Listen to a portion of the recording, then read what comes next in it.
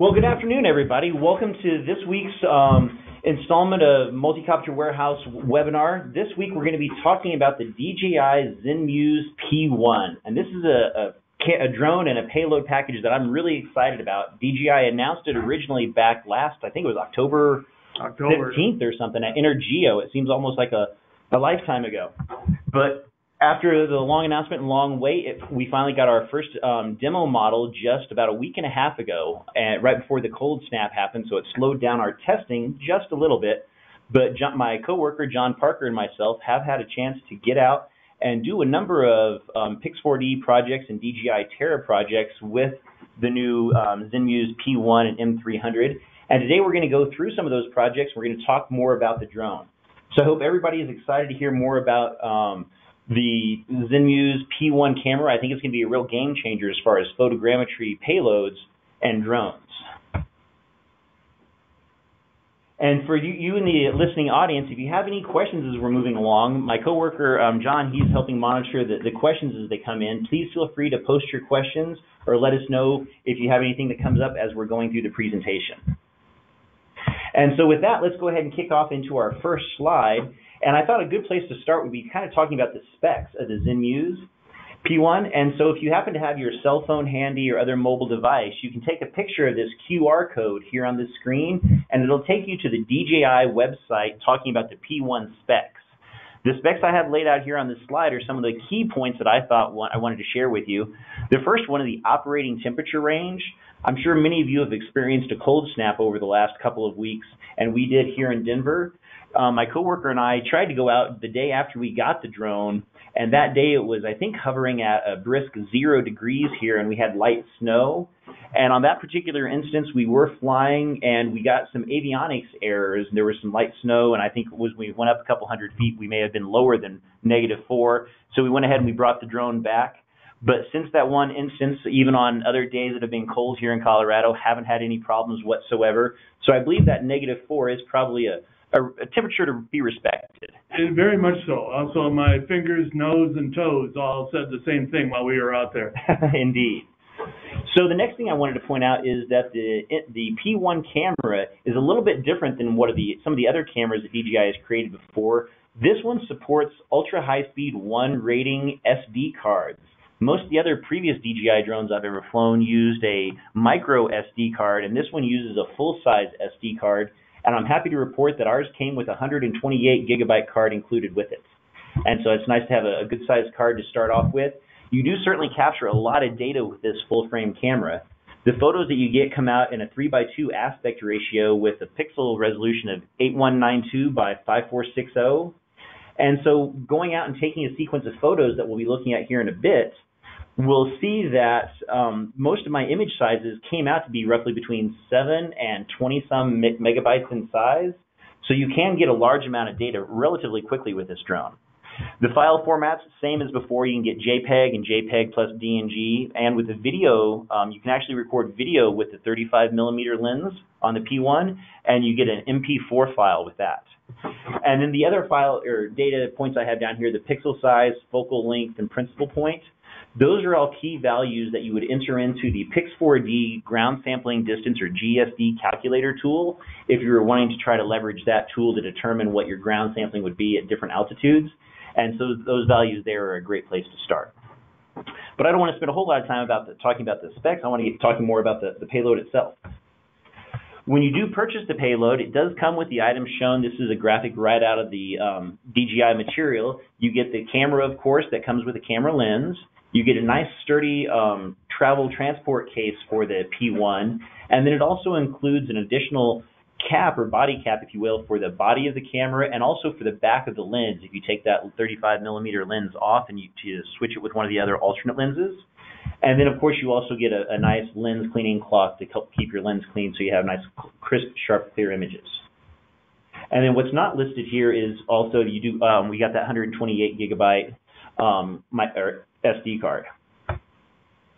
There are some optional lenses that will be available for the P1.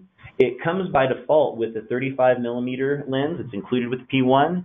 The 24 and 50mm lenses are expected to be released shortly. However, as of just before this webinar, I checked, and both the price and release date for these alternate lenses has not been released just yet.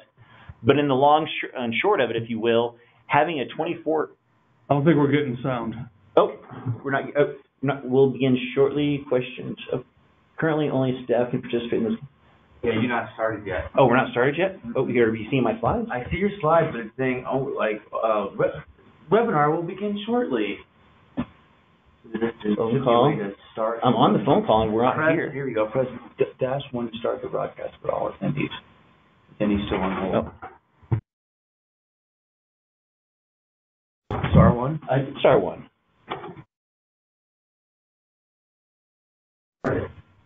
You should just be able to start it. I heard him talking. Keep it recording. We're on phone. To enable muting controls, press enter. Calm dialing in, talking, phone caller. The phone caller is talking. Hey, folks, I'm sorry you can't hear us here. I'm not normally technically illiterate, but I guess you can't hear what I say. I'm going to send a chat message to everyone.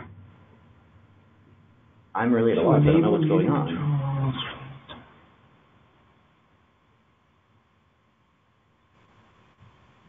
don't know either. Unfortunately, we're about to start. No, that's the Pix40. Oh, okay. That's another software. We'll bring this over here. Audience sharing with audio. What about on your computer, Star 1? No, because the computer's not hooked to anything.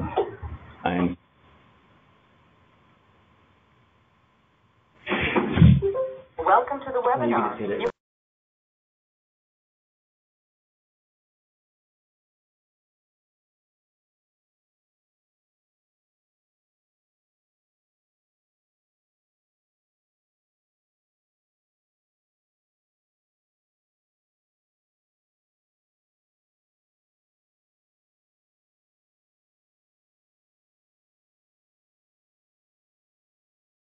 Hi, everybody. Welcome again to this week's episode of How to Do a Webinar Without Audio. No, I apologize for the technical snafu just a moment ago. I think we have the audio issues resolved now. So today we're going to talk about the Zenmuse P1 with the DJI M300. And it's a payload that I'm super excited about and have been waiting for some time. So let's go ahead and kick things off.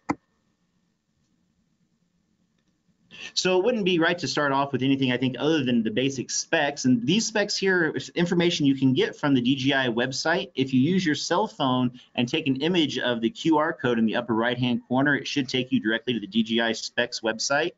The specs I have laid out here on the table or on the screen are specs that I wanted to point out. The first element, of course, being the operating temperature range. I'm sure much of the country has experienced a cold snap lately, and here in Denver, Colorado, we're not really that much different. So the day after we received this drone, we tried to go out flying, my coworker John and I, and we were in the parking lot. The temperature measured -1, and it had just a super light dusting of snow happening. When we tried to fly the drone, we got up a couple hundred feet, and it had done a few passes already in flight lines, and we did get an avionics error at that point. We brought the drone back, decided to call it good for the day, and we've gone out several times since that instance where we've had temperatures down close to 0 and certainly above. Haven't run into an issue yet, so I do think that -4 operating temperature range is a good one to keep in mind. If it gets that cold, stay inside and do some data processing and go out and collect your data on a slightly warmer day. One of the things I'm excited to report is that this drone comes with a full-size SD card as opposed to the micro SD cards that many DJI drones have leveraged before for storage. And I was a little bit surprised, happily, to find that we had a 128 gigabyte SD card inside the camera when we opened it, and I believe that comes with all the cameras as well. I do want to talk about the photo size. You do get very large images with this full-frame camera. With a 3:2 aspect ratio, the image resolution size of 8192 by 5460 does come in just a small, just right at 45 megapixels essentially. And I found that on the first half a dozen projects I've done, in general, my image file sizes appear to be roughly 7 to 20 megabytes in size, kind of depending on the content of the actual image itself. So you can get some quite a bit larger data sets, if you will, than what you may have previously gotten with the P4 or some other DJI drones. The images are being captured in that same JPEG format. There's an option for it to record both JPEG and DNG at the same time. But in my experience, the photogrammetry software, whether it be DJI Terra or Pix4D Mapper, etc., really just looking for those JPEG images. And so you can fill up your SD card a lot quicker if you're capturing both JPEG and DNG. I certainly encourage you to turn off the DNG and just go with straight JPEG. One interesting element I've learned about the M300 and P1 is it says here videos that do an MP4 format. As I understand it, it only captures video properly with the 35mm lens that comes with the camera. Using the 24 and 50mm lenses, I believe, may have an impact on the ability to record video. And then the last few specs I have down here as far as pixel size, focal length, and principal point, those are key values that you can use with the Pix4D ground sampling distance tool calculator to use that to help calculate your potential ground sampling distance at different altitudes. And also you can check to see when you're processing projects, the optimized values I have here to the side are what the software generated after running through and doing initial processing. So the optimized values came in very close to the initial values. When you get the unit in the box, you get the items shown here within the DJI manual that comes with the drone. You get, or with the payload, you get the camera itself that comes with a lens cap on it. You get a really nice travel hard case that will protect the camera and all the contents. And then you also get additional lens caps, if you will, or not really a lens cap, it's a body cap and a back lens cap in case you take that 35mm lens off. That way you can keep it closed up and keep it clean for future use. And then, of course, you get a lens cleaning cloth. And what's not listed here in the box is, oh, it does mention up here at the top, including SD card and micro SD card. So actually there is an micro SD card as well, and I'm still learning or trying to figure out exactly what the uses are for that additional micro SD card that comes with the drone. And so the lenses that are available with this, it comes by default with a 35mm lens, and you can get an optional 24 or 50mm lens. The release date and the cost for these lenses have not been determined yet prior to the start of this webinar. I hope to have that information here shortly, but that 35mm lens is really the optimal one, I think, for photogrammetry, and that comes included with it, so you're really good to go out of the box. The 24mm lens would provide a shorter focal length, or essentially a wider field of view, capturing a few less images perhaps, but at a slightly lower ground sampling distance. And if you transition to the 50mm lens, you'd end up with a longer focal length, providing a more narrow field of view, and ultimately provide a higher ground sampling distance result from a higher altitude, but ultimately requiring more images and longer processing time. One of the really great things about the P1 is that it's set up and synchronized in such a way that it's capturing the images in a very efficient manner. It has a global mechanical shutter on all the lenses, with shutter speeds between 1/8 and 1/2000th of a second. And it's leveraging something called Time Sync 2.0 to allow it to essentially capture the exposure time pulse in microseconds. So it gets a very accurate time of when the photo was taken and what the appropriate RTK GPS readings were for that point. And you get a very accurate recording for your point location. And then ultimately the exit pupil position at the center of the camera lens is recorded. And as you can see from the graphic here, all three lenses, 24, 35, and 50mm, are all the same size. So regardless of what lens you're using, you get the proper exit pupil position when you get the GPS mark for that image. And then this graphic here just provides a few more in-depth lens option specifics. There's really nothing in here specific I need to point out, just some additional specs on lens options. You can find this information once again on the DJI website, so nothing specific or new here to share. And this screen here provides you like a screen capture, we'll call it, of what you see while you're working with or flying the M300 with the P1 payload. You get a lot of really good telemetry information to work with as you're flying along. Certainly there in the middle of your screen, we'll call it, you get your live video feed. Then you also get all of your camera parameters up here at the drop down in this area here where it says ISO 100, shutter 1/1000. You also get information on your focus mode here, autofocus or manual focus, what kind of mode you're in. The with at 0.5 here, you can get in with the camera gimbal menu, and you can also adjust the gimbal slider here to adjust the altitude, if you will, or the angle. And then, of course, the recording mode, if you're recording either camera or video, manual focus slider here from infinity to up close. You can get a shooting button if you're shooting like either a shutter button to capture an image or start and stop recording a video, review your information, and of course then also change or get into your camera settings. One thing I have found is that if you fail to initiate or turn on RTK prior to an automated flight mission, you need to actually turn the motors off to start the RTK functionality. And so you do want to be sure you have RTK turned on ahead of time before your mission to get the most accurate data. So just a quick, for those of you who have yet to fly an M300, this smart controller, the enterprise smart controller, is really, it's something not to be overlooked. I think it's actually a great part of the system. And you can actually have multiple smart controllers hooked up to the M300 at the same time, in case you want to pass off the control to another colleague or a coworker. So, but it's really a sort of a step above and something not to forget about in terms of the overall quality of the system. Most certainly, that's a great point, John. You're correct. That smart controller that comes with the M300 is really one of the best aspects of it, that you get really good situational awareness and telemetry data. And then here's just a quick overview of the controls that come with the drone, sort of the smart controller here, just a vector drawing of it.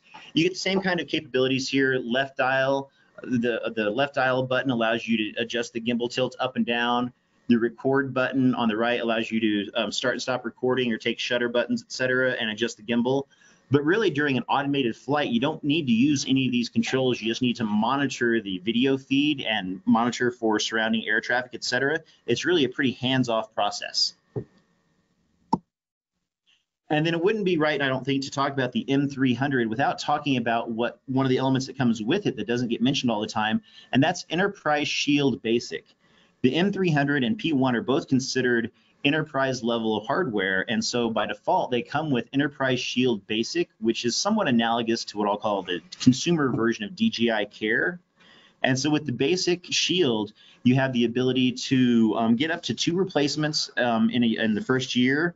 Those replacements do come at a low prorated price, and ultimately you can then renew that beyond the first year if you've not used those 2 replacements. There's also an option called DJI Care Enterprise Plus. And we've had a couple of customers contact us saying they'd like to get that, but they've done that after the fact of ordering the M300. When you order the M300, you get it as either an Enterprise Basic or Enterprise Plus. And the Plus package, for a few dollars more, allows for really an unlimited number of replacements. And also, there's no fee for those replacements, if you will, throughout the year. And if you happen to be using one of the Zenmuse XT cameras, they'll actually provide you a backup service. If something happens to that XT camera, they'll send you out another one while they're repairing yours. So very, very handy functionality there to help keep you up and operating continuously. Yes, sir. So we had a question about if the camera can be mounted on a dual gimbal. Great question, and I haven't tried that yet. My understanding is that it will only work on the what we'll call the position 1 on the dual. If it were to work on the dual gimbal, it will only work on the first position. And because of the smart oblique mode, which I have a video example to show you, the camera moves around quite a bit during a flight. And I think having a second payload over to the side adjacent to it would likely interfere with the smart gimbal aspect. So I don't believe it's really intended to be used with a dual gimbal payload, but that's a good question. Yeah, and along those lines, we've got a question. Someone's asking if we can put it on the M210 RTK. I think technically it might fit, but it will not work. It's not compatible with the M210. You may be able to actually hook it up to the bottom of it, but it's unfortunately only supported by the M300. And then also the last item I wanted to talk about, the last slide, I talked a little bit about something called DJI Enterprise Shield Basic and Plus. They also offer a maintenance program for their drone, and some of the basic maintenance recommendations are they do suggest that perhaps every 200 hours or 6 months of frequent use that you have the drone serviced with just periodic maintenance, update and calibrate, etc. But it is a good idea to kind of stay on top of your service of this drone just to keep it in top operating condition. And then this right here provides a little bit more breakdown of exactly what is provided with both the basic, standard, and premium services. And if customers are interested in getting a DJI maintenance package, please reach out to John and I, and we can provide pricing information and more details on what's really covered on the different maintenance programs. And I don't want to get bogged down in this too much because I want to get to the data, the good stuff. And so right now, the only flight planning application that exists for the M300 and the P1 is the DJI Pilot app that comes built into the smart controller with the M300. And this DJI Pilot app is really a great app that's really taken into consideration all the different functionality of the drone and all of the different sensors there, and really provides a good information feed point, if you will, to the pilot as he's working. And so when you're doing a mapping mission or a pre-planned mission with DJI Pilot, you have 4 primary options. You can create a waypoint mission that allows you to essentially set waypoints or do a live mission record. You can do a mapping mission, oblique, or linear. With the M300 and the P1, the mapping mission is really what you want to choose. There's an option under mapping to choose smart oblique. When I first got into it, I thought they might have the smart oblique functionality baked into the oblique settings, but it's actually under the mapping settings themselves. So if a person were to choose the waypoint mission option within the Pilot app, you have the option of setting individual waypoints or setting waypoints for a flight path, and then you individually have to go through and define what drone actions or camera actions would happen at each waypoint. And so this can be a somewhat tedious way to kind of create a mission, or at least a mapping mission. And I wouldn't really suggest trying to do a waypoints type set. Having said that, they do have the option to do a live mission recording function. And that's, if you choose that, when you start that option, the drone remembers or records all the different geographic waypoints that it goes to and stops at throughout its mission. And then you as a user can essentially record that mission and then repeat it again in the future. And so that might come in very handy for an inspection type mission or something that requires more of a hands-on manual flight around an obstacle as opposed to a simple grid type mapping mission. So we've got a mission question here. Oh, sure. Someone is asking, is it possible to use the Ground Station Pro app with the M300? Not at this time, because Ground Station Pro, I'm afraid, is only available on the iOS format. For the iPad. On an iPad. And right now, the M300, you can hook up an Android, like Crystal Sky type tablet to the remote control for an auxiliary outside monitor, but it's not compatible with other iOS devices, or any iOS device, I shouldn't say other. So yeah, unfortunately, Ground Station Pro is not the application you'd want to use. And in the long run, Ground Station Pro doesn't have the functionality for that smart oblique function or data capture. And I think that's really a big part of the special sauce of the M300 and the P1, that smart oblique. We're going to get into that a bit more. And then so for a mapping mission, that's where you'll find your smart oblique option. And so if you go in, you simply choose the option, select mapping mission. And when that pops up, you have the option then to go through and select what camera and lens combination you're using. So they list there in the drop-down list, you can choose P1, and then it'll show you 24, 35, or 50. Go ahead and select the 35. And then the other default options that come up within the software is I was a little bit surprised that the gimbal pitch started off as what they called a -45 angle. And in our initial couple of test flights we did here at the office, we did seem to get a couple of what I'll call leg shots doing a -45 degree angle. And so in my later flights, I adjusted that back down to, well, I changed it to what we'll call 60 degrees, or I brought it down 15 degrees, I guess. And that seemed to resolve the issue, wasn't getting the leg in it any longer. The default ground sampling distance with the P1, given the default flight height of 100 meters, which would be right about 300 or so feet, and using the 35mm lens, the software reports that you'll get at a GSD of roughly 1.26, and I didn't specify there, I just said GSD 1.26, that's centimeters. So you get a really nice fine GSD even at 300 meters or 300 feet or 100 meters up. And then you have options to set your altitude modes with relation to relative to takeoff point or ASL. I went with the above takeoff point or altitude. And then the flight rough altitude, you have the option of choosing between 12 and 1,500 meters. So you can't really choose to do a flight lower than 12 meters with the M300 and the P1, unfortunately. But yeah, I'm not sure of what instance where a person would be flying up at 1,500 meters. That's a little higher than what we do here in the U.S. Yeah, I have a question for us. Yeah, so I got a question. Does the flight planning have terrain following capability? Yes, it does have terrain following capability built into it. I haven't tried to test that functionality of it just yet, but it's my understanding it leverages the sensors on the drone to maintain the altitude above the surface more so than a pre-configured DSM, but I'll need to do some more testing on that. And if you send us an email, we'll definitely follow up with the complete answer after we do some more testing.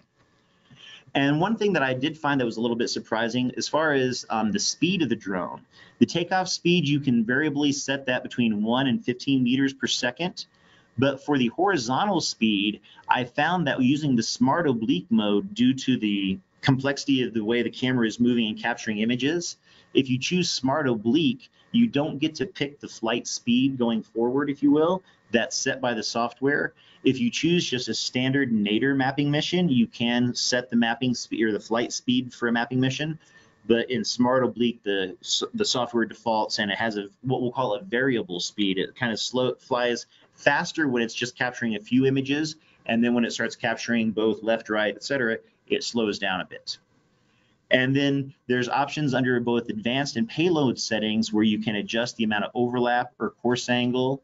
They use the term margin, and that refers to how much in excess of your defined mapping area that it kind of covers to give you extra coverage around the edges. And then you can also, under payload settings, adjust the focus mode, but it's set up fairly slickly that the drone will actually fly to the first waypoint, direct the camera down, and will do an autofocus there before the first photo capture, and then just maintain that throughout. And so when we go into the smart oblique mode here, I'm going to start this little video capture off to the side.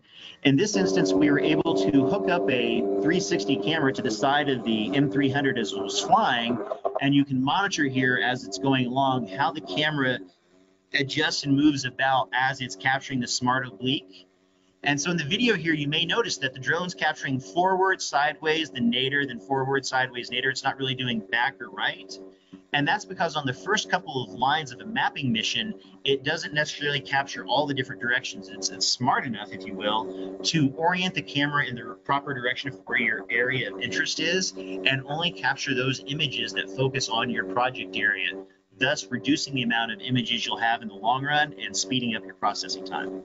Yeah, and this is a good example of what Aaron was talking about a minute ago, and the variable flight speed of the drone. Depending if it's just catching a few obliques on an outside flight, it goes faster. But if it has to get all 4 or 5 shots near one spot, it goes really slow. Well, not really slow. About 2 meters. It goes. Yeah, it varies from about 2 meters per second at its slowest, up to as high as about 14, almost 15 meters per second when it's in more of the transitional areas.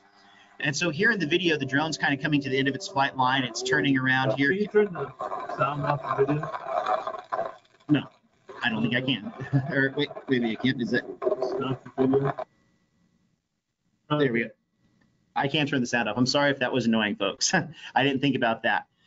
And so, yeah, this just kind of gives an example of how the smart oblique functionality works as it moves along. And I found it to be really slick, and it captured a lot of images. And as it's going there in the middle part of the model, it just going snap, snap, snap.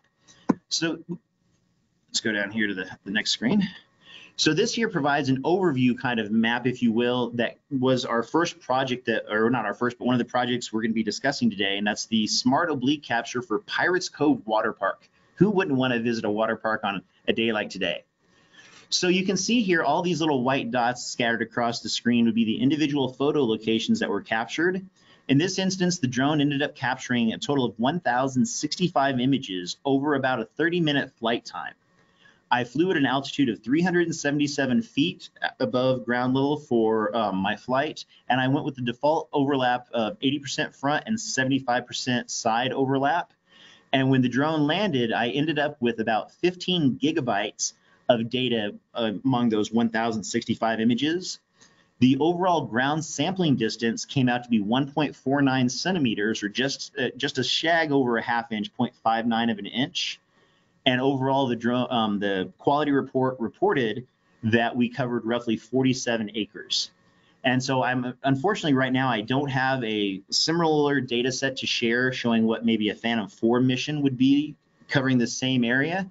But you can see here from the flight lines, the drone flies back and forth in a standard, what I'll call a single grid format. It takes very dense imagery here over the main mapping area. But as you get off to the right, left, or above or below kind of peripheral area, you can see that the photo capture rate is much smaller.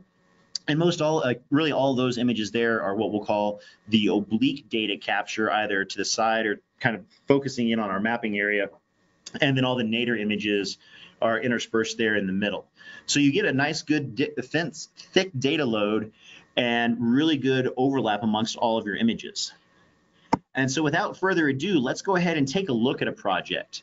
And so the data I have up here on my screen right now, if you use a mobile device like a cell phone or a tablet or something like that, you can click on this QR code, or not click, you can take a photo of this QR code up here and it'll take you to our Pix4D Cloud website that has this project. Or also you can just move your mouse over and click the link here that says the share token, and that should take you also to that. And then we'll have this link up for a while. This bottom link here at the bottom that says HTTPS Drive, Google, etc. That link there will take you to a Google Share Drive where I have all 1,065 of these images. It is about 15 gigabytes of data, so be sure you have a good data connection to pull that down. But you can go out and get all these images and data that I captured here of the Pirates Cove water park, and you can run some processing yourself. This little fly-through video here is just kind of giving you an example of the results I got from, this is showing you Pix4D mapper, but I also got really stunning and exceptional results out of DJI Terra. I just wasn't able to kind of share things out of Terra quite as slickly yet. I'm still learning the Terra software and have used my Pix4D software for a number of years and more familiar with that. So we'll leave these items up here on the screen for just a moment to give people a chance to pull up these data sets. And while that's there here, I'm going to go ahead and I'm going to pull over the version I have for desktop mapping, or my desktop cloud, or desktop. So this is the project I have here in Pix4D Mapper that I've already clipped out. You may notice some green markers across my screen, and these are some elements that I wanted to kind of go back and visit with you here during our presentation. So if we start off here, the first thing I want to show is a sky ruler. The sky ruler, if we focus on that, we'll just zoom down in here.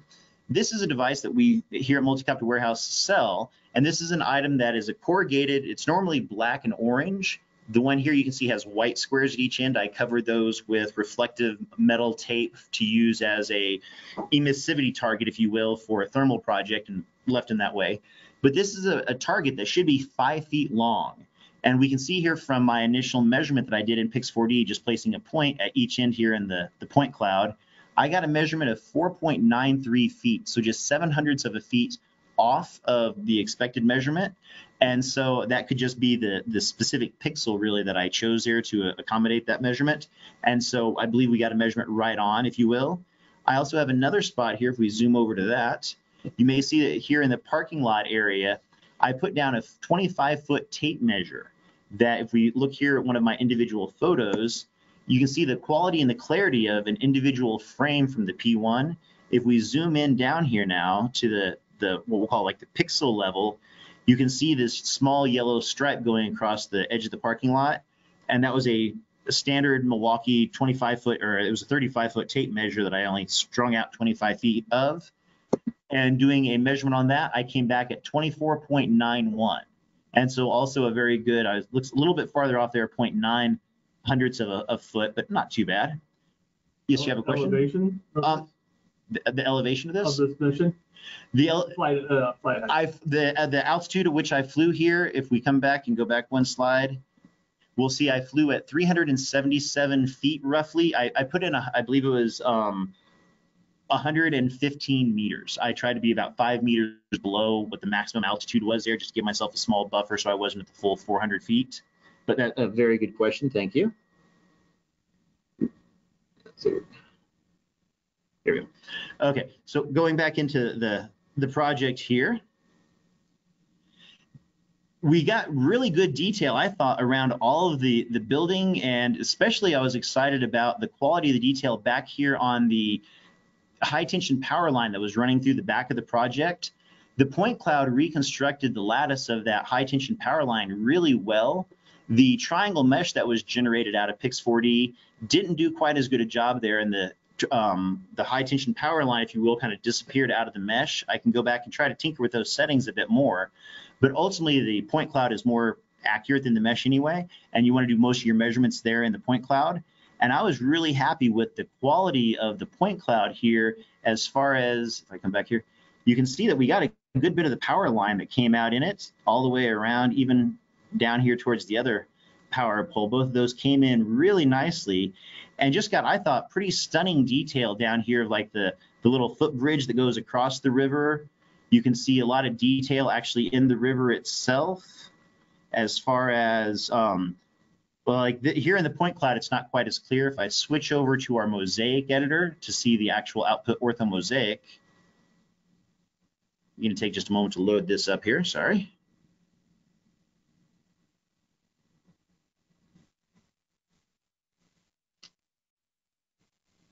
Well, this one's taking a little bit longer than I'd anticipated to load. So while that's doing, while we're waiting for Pix4D to load up there, let's go ahead and bring in DJI Terra. Or you have a question? No, go ahead. So this right here is the exact same project in the same data set, if you will, that I processed with DJI Terra. And when I processed the work with DJI Terra, I also got very good measurements, as I was just showing you. We can see here on my 25-foot tape measure, for this instance, this point right here, my measurement here came out to be 24.97. So the processing in Terra, I don't want to say it came out better, but it came out a little bit more accurate on my measurement right here. And if we go and we check out back by the power lines some, we can come back over here. It just so happened that somebody else, a real surveyor, which I am not, happened to have come through here recently and did a number of right-of-way markings for the power line. And I was really happy to see that we got enough detail and clarity in the 3D model. If I zoom in here, you can see pretty clearly this little red blob in the middle of the grass here. The surveyors had gone out and spray painted a spot on the ground, marked a point, and also put in about a 3-foot wooden lath.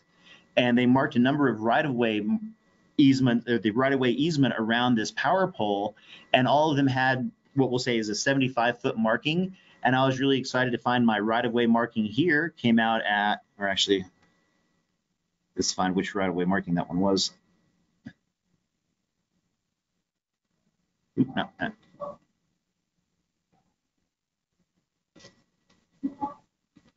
I think it was this right-of-way mark. Let's zoom out here just a little bit. Okay, so yeah, all my right-of-way markings came out very closely at 75.03, 75.1, 75.07. This one right here came out, let's see which one that one is. This one came out a little bit more off, is 75.39, and I think that might be because the point was coming, one of the points was back here kind of almost behind a tree, and that may have affected my measurement there just a little bit. But once again, I can zoom in here, and in the orthomosaic, you're able to make out the point where that stake was in the ground, and it works very smoothly to get very accurate measurements all around there. And see here if my Pix4D has been able to load up it. Nope, looks like it's still loading cameras. I'm sorry, I should have had that preloaded. It was poor planning on my part. Let's go ahead back into Terra here for just a moment then. But I was super impressed with the quality of the reconstruction in Terra. As far as we zoom in here, this is the actual pirate logo on top of the water dump station here. And while this water bucket, if you will, didn't reconstruct quite fully, we did get a bit of the graphics here on the side where you can make out where it says Pirates Cove there on the water dump bucket. And just really kind of stunning quality detail in the 3D mesh. You can see the little boat here above the gazebo or the water slide stand here. They had a roof boat on the top. And you can even make out good detail in the sunshade canopies, if you will. And so just good overall stunning detail all the way around that I thought was super impressive. I have not had a time yet to go through and get my GPS data differentially corrected. I did put out some ground control points here, And you can see how easy and clear it is to see the particular ground control point to mark the center point of that. So I believe you can get very good accurate measurements from putting out ground control. I just put out a couple that I'll use as checkpoints ultimately. There's ground control point 2. And we scroll back out here a little bit, we can zoom down here and see we have then a third ground control point I kind of put over here, a checkpoint. And then once again, I apologize, I haven't had a chance to check further on that checkpoint, if you will, to see how actual quality of the data came out accuracy-wise, but I have a very good feeling that it should be very much spot on. And we can see here just good reconstruction all the way around. Is the other project still loading? We got some questions we could address. Oh, yes, if you have some questions, let's address those while we have some. Yeah, perfect. What questions so do we have, John? yeah, and thanks for all the questions, folks. So one of the questions was, is it compatible with Esri Site Scan? So Esri Site Scan is using Pix4D algorithm. And so, yes, it will be able to, Site Scan will be able to process these images, but you wouldn't use the Site Scan for creating mission planning or things like that. But yes, these images should be able to be processed within Site Scan without any issue. Another question was, just to be clear, so we use the pilot app to plan the mission, but we use Pix4D and actually also Terra to process the mission. And that's absolutely, yes, you can do that. Yeah, typically I'm Pix4D, and I don't mean this to be about Pix4D, this is about the P1, but Pix4D is hardware agnostic. The Pix4D capture application does not currently support the M300, and I'm not sure what timeline they have for it supporting it. It may not, because of the smart oblique mode, that's an extra level of complexity that they may not be able or willing to program in. But the DJI pilot app that comes with the drone is spot on, geared exactly for photogrammetry mapping. It does a great job of mission planning and does excellent work, and there's no extra cost associated with that. Then from there, I did not use DJI Terra to fly the drone. I believe I can hook up my computer to the controller and fly outside and do what we'll call 2D live mapping. But because of the poor temperatures we've had lately, I wasn't really trying to drag my computer and a bunch of other stuff outside for the mapping mission. We'll do that on a subsequent mission. But I believe you can also use the DJI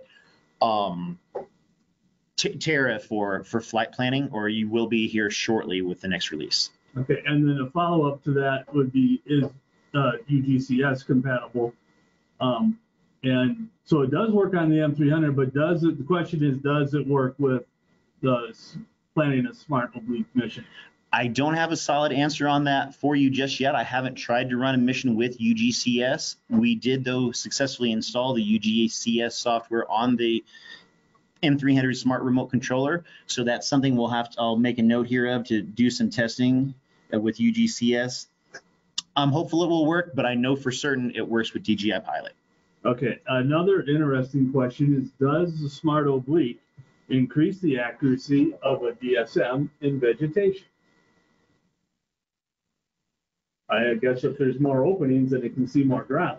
Well, in this case here, let's see here, is that still loading up? See if I kick back out to the ray cloud here. Let's real quick do, let's see here, if I click on animation trajectory. There we go. So let's just go through and play this video again here that I recorded and we showed earlier. If I play this back here, we can see, let's see, that must,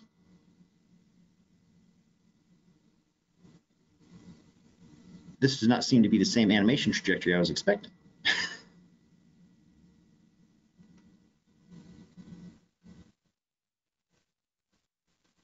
Let's try that one more time.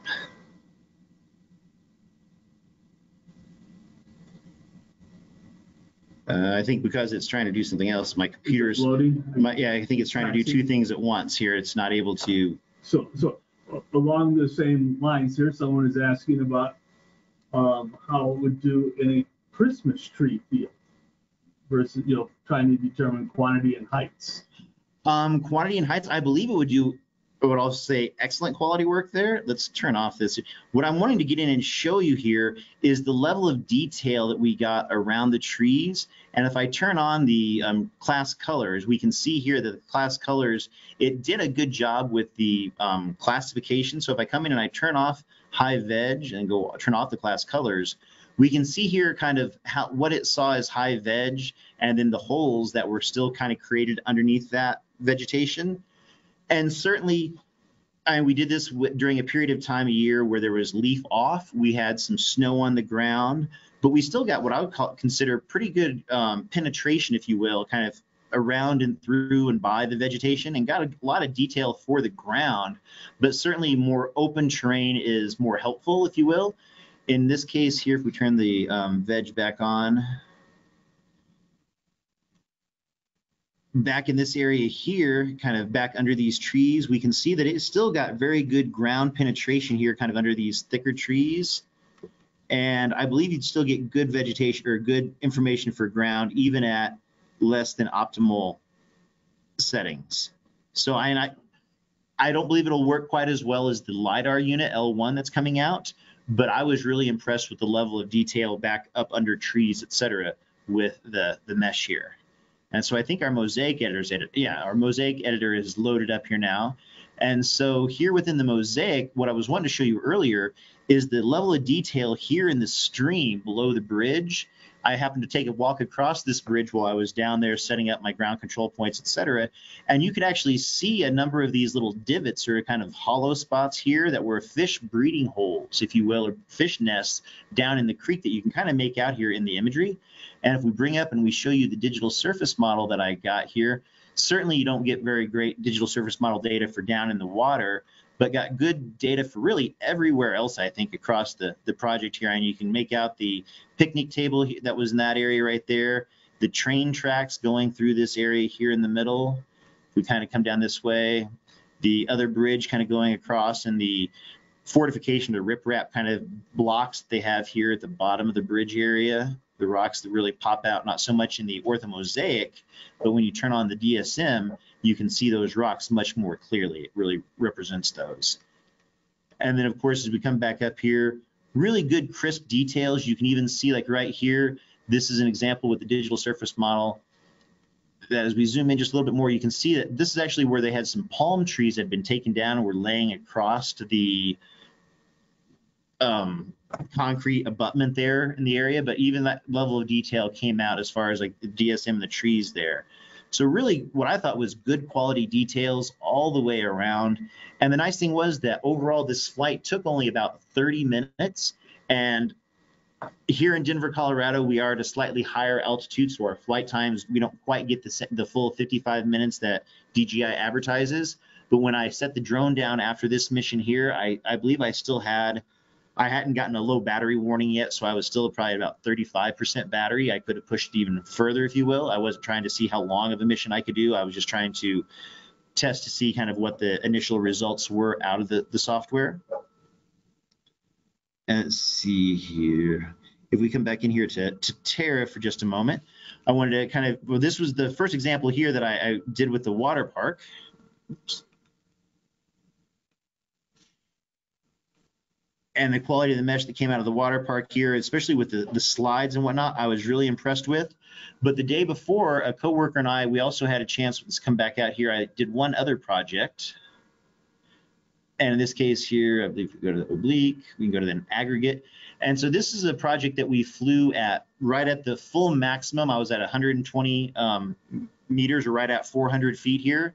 And so we can see similar kind of pattern where you get really dense data here in the center, a little bit lighter around the edges. And this is just the 2D map in DJI Terra. But this was a aggregate work facility where they were doing a bunch of separation of different rock materials, etc. And there's nothing specific here about this orthomosaic, but the 3D map I thought came out really nice as well. We load that up here. And so this is right along the South Platte River here in Denver, Colorado. And you can really make out great details here of the flood abatement issues that they put in, or sort of the water flow hydraulic features around to control water flow here in the river. And then when we come over, really good sharp details on all the componentry around the aggregate plant itself, as far as all the ramps and the conveyor belts and machinery all have just stunning, I thought, detail where you can see the actual individual rocks here on the conveyor belt going up and doing size comparison, if you will, here. but very nice quality data that once again went very quickly. And we can see here in this particular model, this is the 3D mesh. And so here the 3D mesh, or actually, yeah, the model, if we turn on the point cloud data, take it just a few moments to load.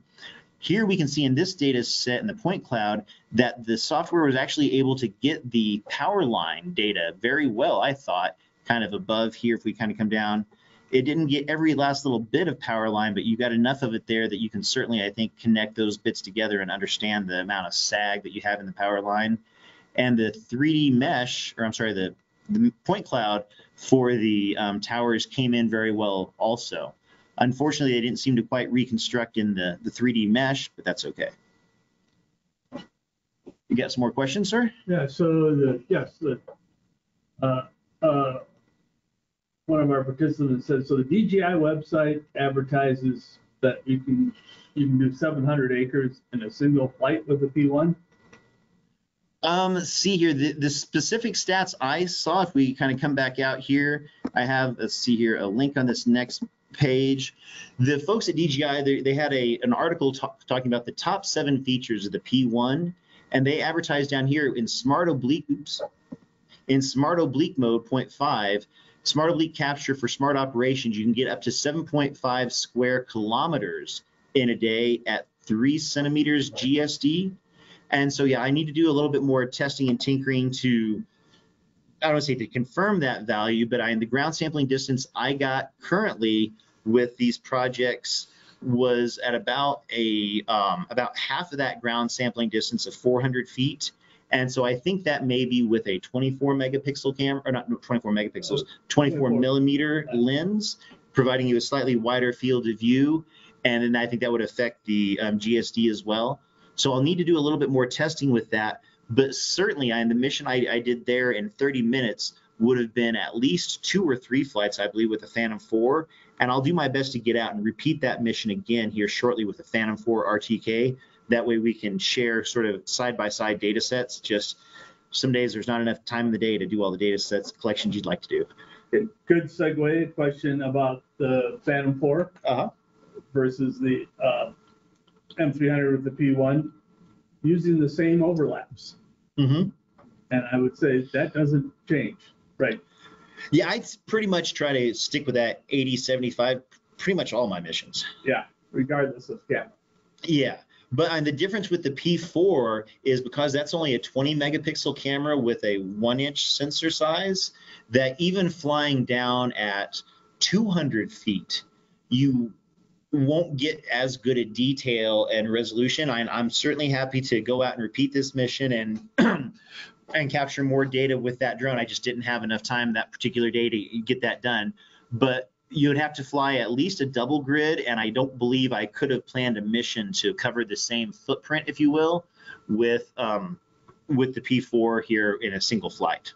Okay. And another question is asking, can you use oblique photos in a photogrammetry mission? And the answer is, of course, absolutely.